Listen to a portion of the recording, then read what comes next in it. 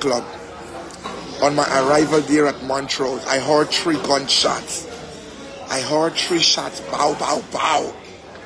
I parked my car, I exit the vehicle, and I proceed to the part where the shots is coming from. I'm going to say this to you guys, I'm very annoyed. These rich in controllers, is everybody's listening to me in this country? They're like, no, they don't care. But they're telling me what is going on. Oh my God. Rich people, y'all calm down, okay? I'm here. Discipline will maintain. You have to listen to the police officers. Welcome back to the flight. Hit that subscription button, buddy, and stay updated with everything that's trending in Guyana and the diaspora. Thanks.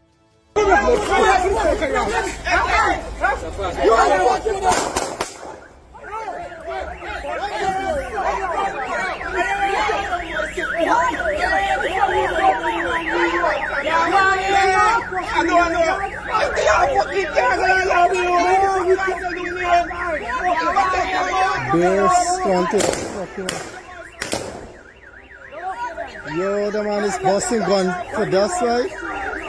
The man is ready up and shoot here, right?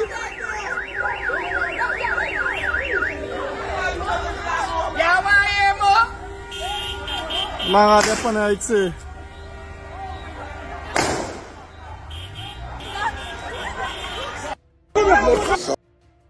Early, okay? I'm very up early. We have a lot of stuff to address this morning. We have a lot of things to address this morning. I was out last night. I was in a club called Tribe. I like Tribe. You know, Tribe is very beautiful. It's very demure, very bougie. I went to CJ Bar through Ben and Loiza Road. It was very nice there too, you know. I'm avoiding the local spots. But I need to talk to the rich people. After Tribe, my friend and I said, Doggie, let's go to Montrose. I'm like, what is Montrose? Oh, it's classy, it is nice. Montrose is a nice club. On my arrival there at Montrose, I heard 3 gunshots. I heard 3 shots, bow, bow, bow. I parked my car, I exit the vehicle, and I proceed to the part where the shots is coming from. I'm going to say this to you guys, I'm very annoyed. These rich Indian people, they're very fucking out of order. They're going to get it right, okay?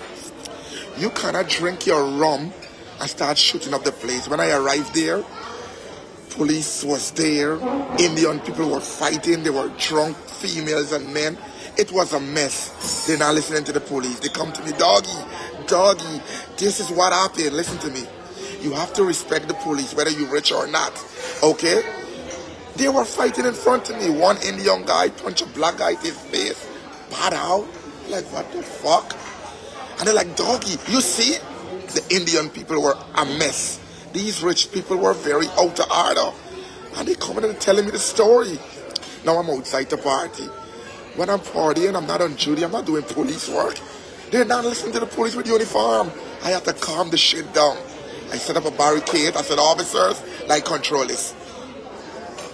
Is everybody's listening to me in this country? They're like, no, they don't care. But they're telling me what is going on. Oh my God. Rich people, y'all calm down, okay? I'm here. Discipline will maintain. You have to listen to the police officers. It was a total, I didn't even reach in Montrose. This place is supposed to be bougie high. I didn't get a chance to reach in there. It was a confusion. When you guys drink your alcohol, you gotta control yourself. Girls were fighting. Guys were fighting. It's a rich people and it's a war. Oh my God. So I didn't get to enter Montrose or Montreal. I did not. It's on the road. It was totally shut down. They're not listening to the police. The police gonna control the situation. The dog did. I want to say thank you guys for listening to me, but listen to me. I'm in this country. Discipline will maintain. Do you understand? Discipline will maintain. It will maintain. I don't know, the impact I have on people is just, I'm just a human dog, but everybody listen to me. They listen to me. Good morning, everyone. Let's rich people kill each other and fight up Jamal. Jamal, I don't know if since you're out of the country, your sense is being unsensible. Conduct yourself, Jamal, okay? You hear the words coming out your mouth? Let rich people kill themselves? Are you dumb? No. It's a no for me, Jamal. Thou shalt not kill, okay? Thou shalt not kill, okay? No. Machu Rose, you know? They're not listening to the police. The police gonna control the situation. The dog did. I want to say thank you guys for listening to me, but listen to me. I'm in this country. Discipline will maintain. Do you understand me? Discipline will maintain. It will maintain. I don't know the impact. Vice President Barrett Jagdeo on Thursday blamed the management of the Guyana Power and Light as well as the old transmission lines for the daily blackouts citizens are currently facing. He was at the time speaking at his weekly press conference at Freedom House. So, they are telling me that when they move some of these lines, it is causing instability in the system or they have to take off the power to move a bit of the line. So, some of that is happening. Some of it is the old system and frankly speaking, we are not happy with the management too. Look at what's going on. So, it's a combination of factors and it bothers me a lot personally too and we are on it every day as policymakers, Jagdeo said.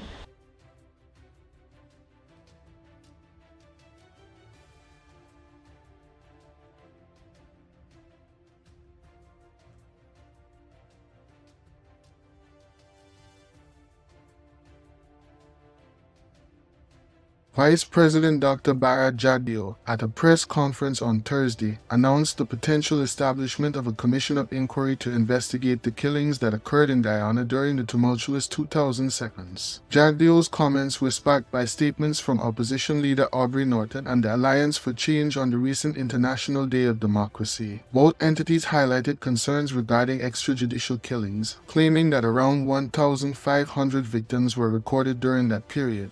Jagdeo, who was president during the period, vehemently refuted this assertion, stating it's a lie. In fact, the actual number of fatalities was around 400, and even that number included police officers and innocent civilians, not just criminals. Jagdeo criticized the opposition for manipulating statistics, arguing that their narrative has shifted dramatically over the years. The police in Suriname received a report of a fraud case in which a woman allegedly sold a worker's house in Marienburg to two people. The suspect told the victims that she was going to leave for Guyana and that they could move into the house. They would have to pay her renovation costs and then the house would be theirs. In reality, it concerns a worker's house that belongs to the state of Suriname. One of the victims, named Jasmine, told the editors of Waterkid.net that she was scammed by a certain Savitri Persaud for 59,000 Suriname dollars. This is the amount she paid to be allowed to live there permanently. After she gave the money to the woman, she was no longer reachable. Jasmine learned that Persaud had emigrated to Guyana.